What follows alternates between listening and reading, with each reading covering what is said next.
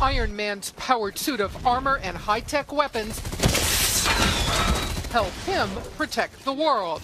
And that is exactly what America's top commando, Admiral William McRaven, wants when his men have to kick down a door. He has got to open that door, not knowing what's on the other side. He's got to be in a position to be protected as soon as that door comes open. McRaven has ordered up the Tactical Assault Light Operator suit, better known as the Iron Man suit. The idea? Lightweight armor protection, possibly with battery power flowing through it, to give a soldier extraordinary ability to move faster and operate longer in battle.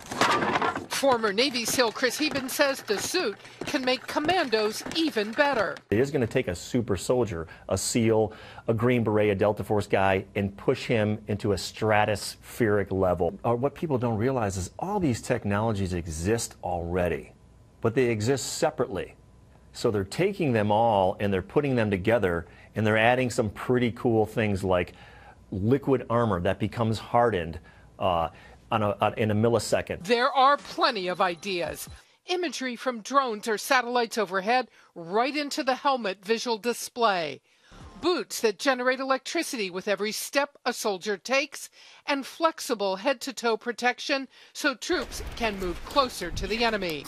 If they can work out the bugs and get it to where it's functional, and it's going to take a group of guys that are already extremely high functioning on the battlefield and make them completely unstoppable. McRaven wants the first version of an Iron Man suit within a year.